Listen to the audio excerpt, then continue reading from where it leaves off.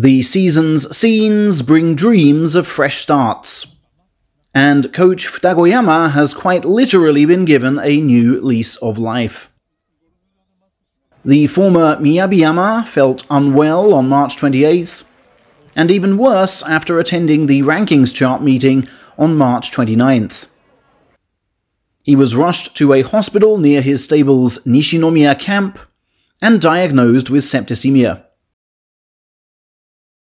"I was told by the doctor I'd have died if I'd left things another week," he has since informed the press. "And I was like, wow, I could have gone just like that, without saying goodbye to a soul. I was in hospital for 10 full days, lost around 24 kilos, and for the first time in my life found myself on meds to raise rather than lower my blood pressure, which had dropped to around 80. An obstructive build-up of kidney stones was to blame, and an upcoming operation will fix all that. I have, however, continued coaching my wrestlers from the hospital bed, studying their bouts on the practice ring video camera, and offering advice online. I've been given the gift of life, and I've got to use it, especially with new recruits to raise. 3 of them have appeared in an Instagram post. We wish them and him all the best. A sumo health horror story with a happy ending for now." The senior wrestlers, I understand from a text I've received, have now returned to Tokyo ahead of the local legs of the April tour. On the way back, they presented in Okazaki City, Aichi, where March tournament pace-setter Midorifuji fielded questions. "I want to challenge for the cup again in May, and at last achieve a Sanyaku rank," Midori began, recalling that he'd missed Komusubi last September by just a single win. On those 5 straight defeats after 10 straight wins, he said, "I could feel myself losing fire and focus once I dropped out of the title race, and was like, oh man, I'm still so mentally weak." Sentiments echoed by Terunofuji in his interview last week. But at least one fan can find no fault with Midori. Atami Fuji's younger sister, Hinatake, who competed in high school girls' nationals last weekend. Okazaki City also saw March Fighting Spirit Prize scooper Kinbozan go 3-3 in practice bouts before being deluged by fans.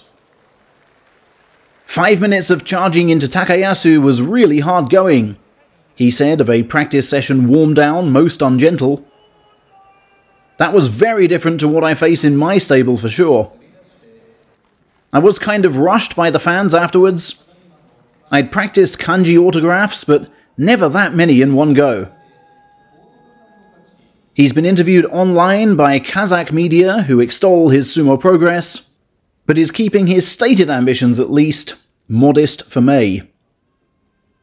"Let's first go for the winning score and stay injury-free," is all he will say for now.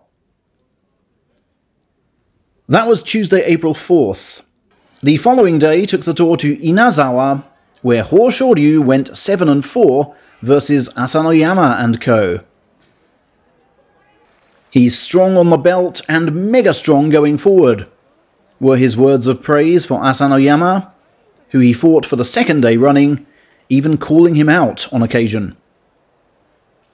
Asked about rival Kiribayama, he replied, "We are physically around the same size, and it was gutting to see him win the title on Sekiwake debut. I asked myself why I can't do it. I mean, I've got to get a cup for myself, right? Reaching Ozeki is another dream of mine, so now I must go for that. But it's not a race with Kiribayama. This one is all about me." His uncle was back in Japan last weekend to attend a photography exhibition, by the way. While I have no figures for Wednesday, Asanoyama went 6-4 in the session including Hoshoryu on Tuesday. Back on the tour after 40 months, he was flooded with fan requests for autographs and photos. He finished that session with 2 minutes of charging into Midorifuji, who's had 5 months away from the tour himself and is truly itching to come back in May. Asanoyama withdrew from the Fukui leg on Thursday, April the 6th, returning to Tokyo with a bout of fever, but testing negative for COVID. Takayasu also sat that leg out while complaining of eye and throat irritation. Both men are expected back on tour this week.